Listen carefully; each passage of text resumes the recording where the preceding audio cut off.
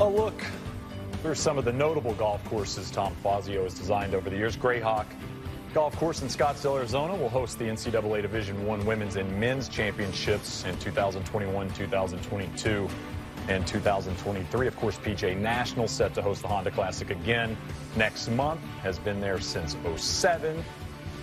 Go to Las Vegas and Shadow Creek.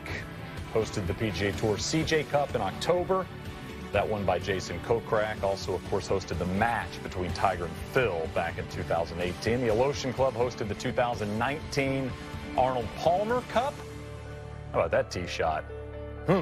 And Victoria National hosted the Korn Ferry Tour Championship in 2019 and 2020. And we welcome do we say birthday boy here? We welcome the birthday boy onto the show. Tom, first of all, happy birthday. I want to start off, when you hear players like Webb Simpson last week say it's more on the golf courses and design to change rather than equipment, what is your initial reaction? Oh, I think that's a long story. That's kind of a story that we could write paragraphs and books about, and there have been. So I think everyone has a little different opinion. Webb lives on one of the courses I've been involved with in Charlotte at the Quail Hollow, where the PGA Tour event is played yearly. So I'll get to visit with Webb about his ideas and thoughts, certainly during that tournament. But again, it's an endless topic. It really relates to something controversial to some degree, but also it gives us all a chance to have an opinion. And that's golf design is actually about opinions as well. But it's an interesting topic. Well, Tom, how about your opinion and your design philosophy? How has it changed from the 1990s, say, to current day?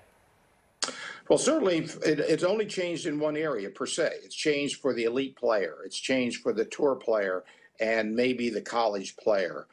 Certainly, even my own sons, who are in their 30s and now just reaching 40, when they go to a golf course, they only go to back tees. That's where they go, to the back tee. Myself and my friends, we used to go to the middle back, then we went to the middle, and now we're going forward. So hopefully we all live long enough. The goal is to get to the forward tees. That's the goal in life, to live long enough to do that. So we hear a lot of talk about how it's changed and how the golf courses are getting too short. 99% of the people I know don't ever say a golf course is too short, ever. So again, that's another part of the discussion process. Very important for one aspect of golf, certainly on the business and the professional side. But I think sometimes we get carried away with it. Tom, I know you worked closely with Mike Strands back in the day. What would the world of golf architecture look like if Mike hadn't passed away at such a young age?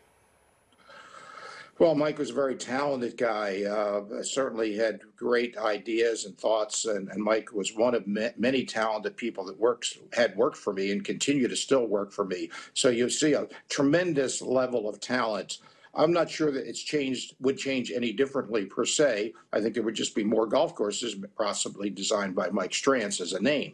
But as we've seen in the last 20, 30 years, this is I've been in the golf design industry for 6 decades. So certainly a lot of people have come along, and a lot of new people will come along. And that's part of the process of especially in the growth times. When I started my career in the mid-'60s, we've had approximately 6,000 golf courses developed in the continental United States since the beginning of just my career. So obviously a lot of people have been involved. Most underrated golf course in terms of the way it was designed and how it's held up to the growing distances in the world?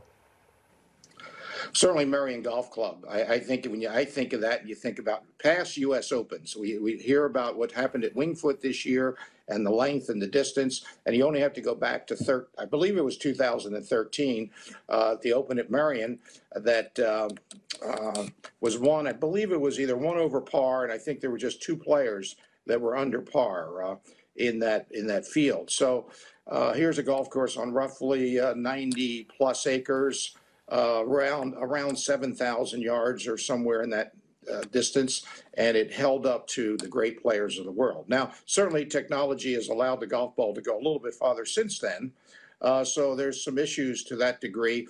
But I think Marion is one that shows how a golf course can be set up, designed, and played, and still be strong for the best players today. Justin Rose did win in 2013 at +1 with two of the finest shots you'll see on 18. So, Tom, you mentioned your sons. You've been known to take annual buddy trips to Ireland with them. They're strong players in their own right. What's a favorite memory from those journeys? Oh, gosh, we have so many. And one of my favorites would have been with Wayne Huizinga, who was a very pro athlete guy who owned sports teams and football teams, baseball teams, hockey teams, and he loved it. When he got older in life, he loved the game of golf. So he would load up his airplane and take loads of people to Ireland every year to play golf, multiple times. And Dan Marino and his son was one of them, usually in that group. And we'd go to Waterville, Ireland, to play in a 3 or 4 day event with on that particular flight. It would be 10 fathers and 10 sons, and it would be the chairman of a major U.S. corporation and someone who was just a landscape architect or a golf architect like me and our son. So it was a conglomeration of a lot of people that would have lots and lots of fun, and a lot of singing would go on in those events. It sounds like a lot of laughs, Tom. All right, one serious question. One course for the rest of your life, and why? Well, I get asked that question a lot. I honestly don't have an answer to that because, the game of golf is so fabulous. There's so many great environments. It depends on what part of the country you're in.